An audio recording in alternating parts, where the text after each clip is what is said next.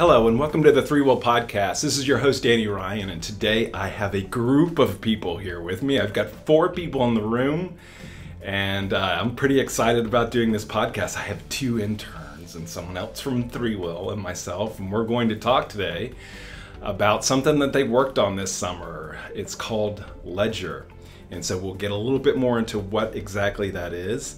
I'm going to have them do a quick intro, just what your name is and what your role is and anything else you want to say. You don't have to say anything else if you don't want to. Real.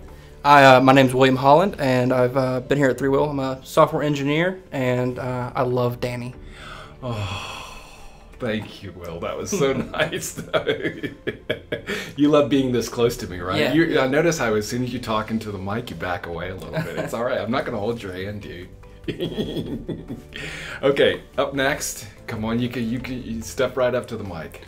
Hello, I'm Luke Perrin. I'm an intern for the summer. I go to Southern Polytechnic State University. Excellent. Or as it is now called, Kennesaw University. Kennesaw University, welcome. Excellent. And finally, Hi, I'm Jared Daniel, intern here. I'm from Georgia Tech, and I actually love Danny even more than Will. oh, another Georgia Techer here. I didn't realize this was going to turn into a love triangle. This is a love triangle. All right, we got Georgia Tech represented in the room. That's very nice. Awesome. Well, thank you guys for taking the time to do this. You're wrapping up your internship here. Within the next couple weeks? Is that correct? Yeah, that's right. This week, actually. This week, and you're out of here. Is that why you guys are so happy today? It's like it's your last week. Oh yeah. They were really excited to do a podcast. All right, so why don't we get this kicked off, and Will, I'll direct these to you initially, and you guys feel free to jump in if you'd like to. So Ledger, where did this thing come from? Give me the backstory on what Ledger is. Yeah, so Ledger is a SharePoint inventory tool. Just a way for you to take a look at all of the different site collections you have in your Office 365 tenant or your on-premise farm. Okay. You can get some data points like how much data a particular site collection has, how many list items, Nice. who owns it, those sort of things. Nice. The idea came from a previous project we were on. We were doing a large-scale migration, and we sort of developed a similar process for inventorying these things. And Okay. it was sort of done in a hastily way, Okay. and we wanted to refine that process a little bit and make it reusable, something that we could potentially give to future clients. Okay. To help them with doing some migration analysis or just wanted to keep tabs on things in their farm. In the end, we decided to actually make it open source, so this is now on GitHub, github.com/3will, and it's called Ledger on there. So check it out, contribute. We'd be happy to have that. So how does somebody get started with this? Is this, just walk me through that process. Somebody might be interested in doing an inventory, and do they go to the GitHub site to get started here? Yep. So for now, you go to GitHub and download the source code. Unfortunately, we don't have a packaged exe right now, so you'd have to download the source code and compile it. We will be fixing that hopefully sometime in the near future, but there's 2 components to it right now. There is for the on-premise version, you have to run a one executable that'll go through and actually build the list of all the site collection URLs. Okay. And then there's a second component which can be run from anywhere that will go through and get all of the various data points. So you would run that first exe if you had an on-premise? Mm-hmm. Okay. But then if you were on Office 365 It's just the second part. Then it's just that second part. Correct. And that second part, what is that? What do you run? Is it like a command line utility? Or is it what are you running? Is it Right now it's just an executable. It's still an exexecutable that's run against Office 365. Correct. Yeah, you would download it in any laptop, Windows laptop, I should say. Okay. You would run it from there, and as long as you have access to SharePoint Online, you can get any of that data. So there's 2 executables that we're talking about. Okay. And then the executable is just you're just supplying to it some credentials to go and do the inventory. Yeah, Jared actually programmed the bit of the interface, so I'll let him speak to everything that goes into it. But yeah, username and password definitely part of it. So I'm using this for the first time, and I guess let's just take the what's the easier one to go after, the on-premise or the Office 365 version? Most on-premise. The on-premise. So I'm logged. So I'm using the on-premise version of this. This is not going to be a tough question. So I'm using that. What am I supplying to it? Some credentials? What am I doing? Yeah, so you're going to need an account that has access to all of your SharePoint sites. Okay. So, and as long as you have that, as username and password is all you need to put in, and then you can just, those are the only two parameters, you just run it from there. Okay, and then that starts going out and inventorying and then writing it to a list, or what is that doing when it does that inventory with the on-premise one? Yeah, it goes to a SharePoint list. Okay. So you would have a SharePoint site set up, and it would generate the list for you. You don't have to create the list and all the different fields. It'll do all that for you. Okay. And just populate it with all of your data you get from your sites. So so then you run that, and then you've got some custom list that's populated with a bunch of information about your site collections. Yeah, that's right. Okay, and then so that's the on-premise version. Is the Office 365 version? Is it doing something different, or what? How is that doing? I'm a little confused still about the difference between the two. Sure. Yeah. So it's easy to be confused. Right now, the only functioning part we have is for the on-premise version. That's what these guys have been working on all summer. Okay. The only difference between the on-premise version and the future, I'm using air quotes there. Okay. The future online version is just the removal of the on-premise part. Okay. On-premise versus SharePoint Online, you have to have that server component to get the actual URLs for every site collection. SharePoint Online is much easier. Okay. It just hasn't actually been coded yet. Okay. So it's something that eventually is just going to be one executable that you're using, or will there always be two? There would always have to be two. There would always have to be two. Okay. And then, so I'm using the online version one. Am I still just supplying credentials to that, and it goes and does the same thing, or? Yeah, the only difference would be you'd have to give it a URL. Okay. So I point it to a specific URL, and it goes out, and it. Yeah, you'd have to point it to your SharePoint tenant. Okay. Excellent. Excellent. So what? So somebody is. Let me get this sort of why somebody would want to download this. So they want to get an idea of what's in a specific, and this is multiple site. It can crawl multiple site collections. Is that correct? That is correct. Okay, and then you're going out and give me some examples of some of the. You'd mentioned some of them a little bit earlier, but maybe a little bit more details about.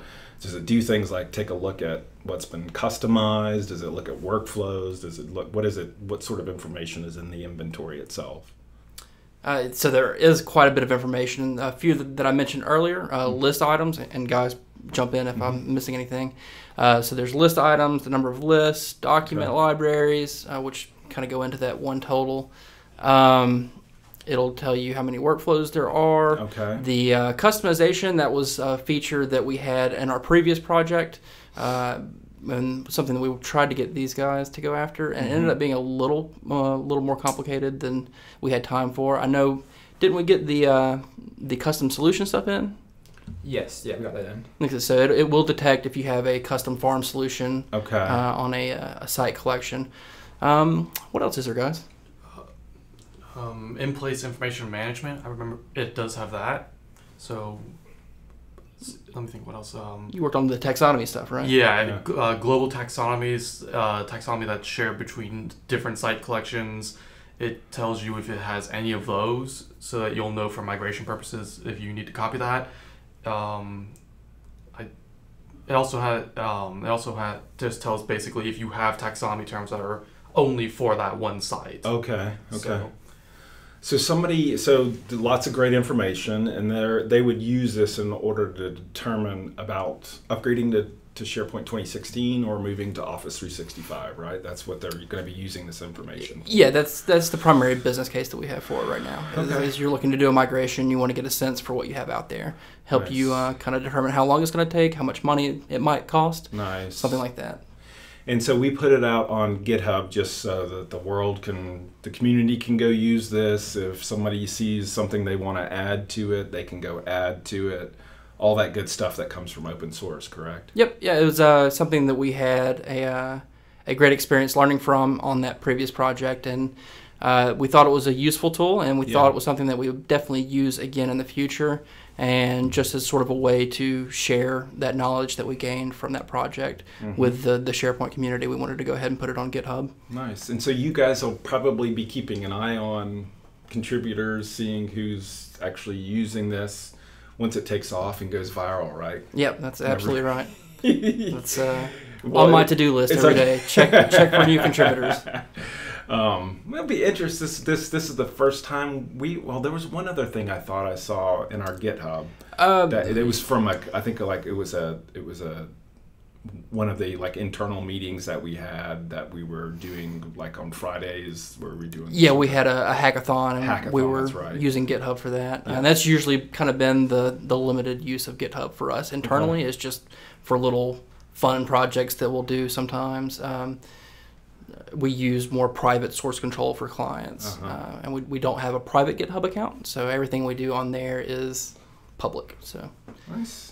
Well, congratulations, guys. How's it feel to put something out there? Is a little bit of now that I guess the world can see all your code. I don't know if the world wants to see. When I was coding, I didn't want the world to see my code. Does that make you guys a little nervous? Yeah, Will wanted me to clean up my code. Excellent. I tried. Excellent. Yeah. There's no saving my code. There's no. Being humble. Oh, yep. Well, it's nice to have something out there. It will be. I look forward to seeing how much it's used on upcoming projects for us. It would be interesting to see if other consulting companies can use this as well, just to sort of get inventories of stuff, and hopefully we'll get some contributors from them, and then probably larger enterprises who want to use this as well.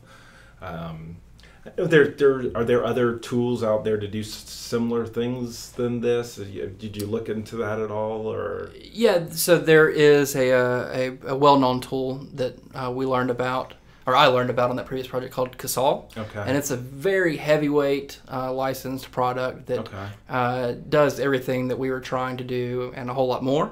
But again, it's not a free product like what we put on GitHub. So this is more of a lightweight version of what that does. Yeah, Casal, from my understanding, has a lot of reporting capabilities. Will tell you that this is a very complex site. This is a very easy site to migrate. Our tool just kind of says, here's all the data points. Gotcha. So you can kind of formulate your own opinions from that. But again, it's free.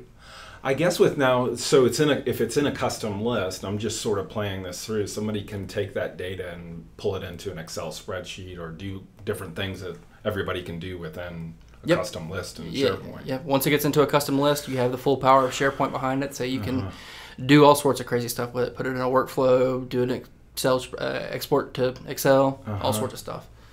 Well, excellent. Great. I appreciate the overview there. Now, guys, what were some of the things, what'd you learn, anything that you picked up learning-wise from being on this project? You did learn something this summer, correct? I know.